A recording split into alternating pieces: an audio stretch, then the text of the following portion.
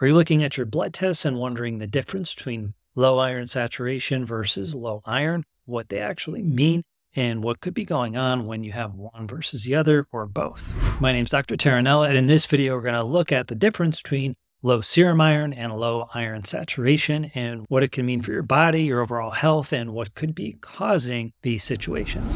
This video, like all my videos, are made to help you go beyond basic health, but the video is not tailored to your specific needs. So please read this disclaimer before we get into the video details.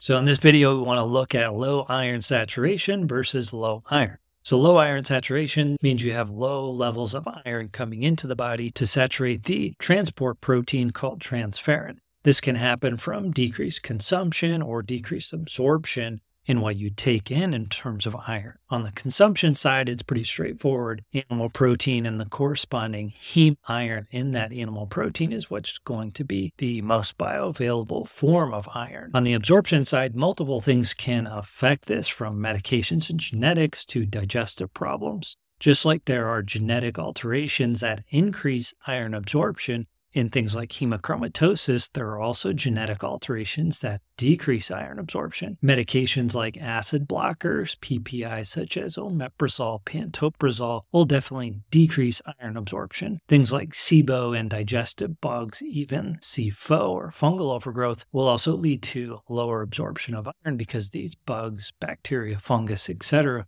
are eating what your body should be getting. So instead of it absorbing through your digestive tract into your body, the bugs are eating it instead. In terms of low iron, usually when you have low iron, you're going to have low iron saturation. Iron saturation will lead to low ferritin, and eventually you'll have iron deficiency anemia. Now, you certainly can have different combinations of these things, like normal iron saturation and low iron as well. And this can happen if your absorption is normal or at least decent, but you're losing iron from menstruation or for other reasons like breakdown of your hemoglobin for some reason. In summary, iron saturation refers to the saturation of the transferrin molecule, and will be low when your body is low in iron or low absorption of iron from the digestive tract. Low iron levels in the serum or serum iron usually corresponds with low iron saturation, but there are cases where these things can diverge. If you are getting value from these videos and want to continue getting videos like this, click on the like button and don't forget to subscribe to the channel as well. Hopefully that gives you a better understanding of low iron saturation versus low iron. Thank you again for watching. We'll see you next time.